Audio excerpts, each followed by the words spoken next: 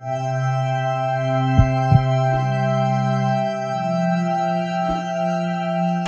Healthy Athlete Program is helping our athletes to be fit, even good in hearing, even good inside when it's playing, even the joints must be strong.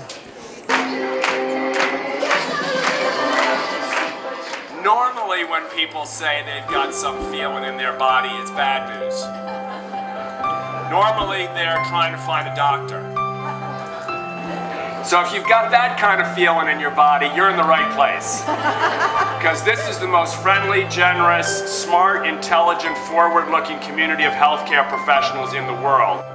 Choose to include that feeling that comes out when we're reminded that when we say yes to inclusion, when we say yes to empowerment, when we say yes to making the circle of opportunity a complete circle that includes everyone.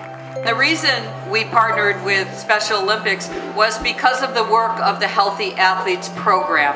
At that point, you had 14 or 15 years of screening athletes around the world. From the Healthy Athletes Program, which is the backbone of the health programs for Special Olympics, the Healthy Communities Initiative was launched. And of course, the idea behind Healthy Communities is to take the screening that's done at competitions back into the communities. We will use the Special Olympics to integrate even more athletes with special needs in our regular sport system. The Healthy Athletes Program should be a start to implement a network of disabled persons. Never forget, we all are part of the motto, Heartbeat for the World.